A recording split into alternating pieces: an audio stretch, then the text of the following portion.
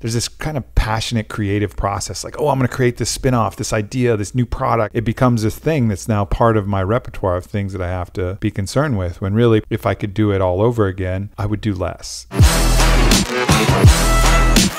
One thing that I kind of wanted to just understand is, like, how do you decide what to do and what not to do? I suck at that. Though, I know. Honestly. That's really like, I'm really bad at saying no, because I see what could be, but I'm oftentimes unrealistic about, how much time I'm willing to dedicate to that. And so I end up having a bunch of ideas that could work if I really dedicated myself to them, but I won't put in the time to actually make them work. So they'll languish and just kind of be there and be an annoyance on my brain. There's this kind of passionate creative process, like, oh, I'm going to create this spinoff, this idea, this new product, this new concept, this new thing. Like, I have a clothing company. Like, I don't devote nearly enough fucking time to this clothing company to have it make any sense at all.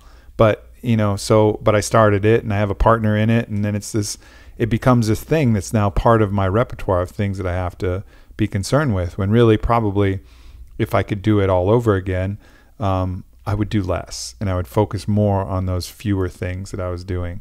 So that's something that I struggle with. And I think I've talked to really good entrepreneurs like Josh Bazzoni. He has what he calls the rule of 3. Like, he'll only allow himself to focus on 3 things maximum at any time. And I've really tried to adopt that going forward, but I've made some mistakes there. And I think the company as a whole, could have grown faster if we'd have focused more on our core products rather than, instead of what?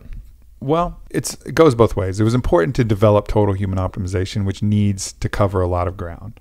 But at the same time, probably if we're looking at dollar to dollar, if we would have just focused on our key 5 supplements, more intensely from the start, we could have grown a lot faster, and then rolled out the whole suite a little bit slower. What makes you think that would have grown it faster?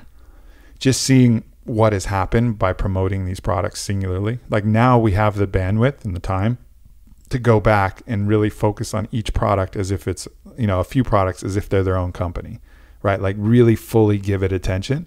And that's what's propelling our growth, so instead of chasing new products and new launches and new things all the time, and like, yes, we'll do this. Yes, we'll do this. Yes, we'll do this. And scrambling and giving everything a little bit of attention.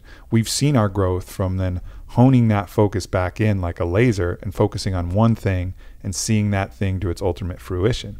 That's what's propelled it. Now, if we would have started that 4 years ago, I think we would have seen, faster growth. But then again, I love where we're sitting now, and, I don't regret it. But I think in general, having a little bit more focus would have helped me out, and it's probably my biggest flaw. Well, it sounds like you just learned it. You were like talking to yourself right there. Totally. I'm You're still like, oh, talking the genes thing. All right, I'm going to move the genes thing. One of the biggest things I've noticed in my business with Sumo Group now, and it's an 8-figure company. We have a good amount of people there, and the products have grown, is that the things I joke about or the things I say kind of in passing are actually the important things.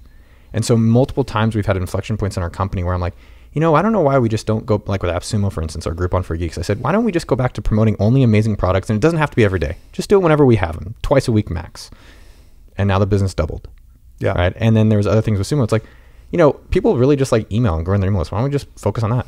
And now the business grown. And so it's just been interesting to notice the things I kind of mentioned in passing or joking. And I'm like, oh, there's probably some truth to those things that I need to see how I can apply it in actually the business. Yeah. Versus when you sit in a room and like, all right, we got to figure this one thing out. Yeah.